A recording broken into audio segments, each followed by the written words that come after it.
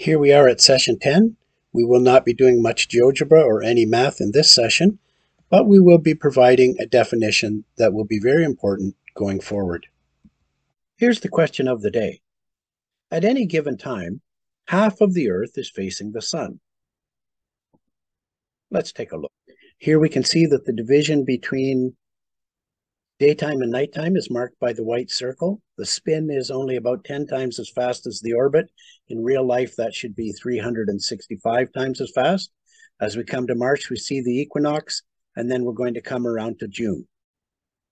So the question is, what is the boundary between daytime and nighttime called?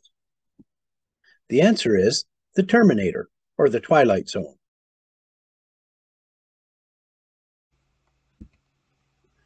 That completes the definition of the daytime-nighttime boundary, and next time we'll take a look at 4 different models.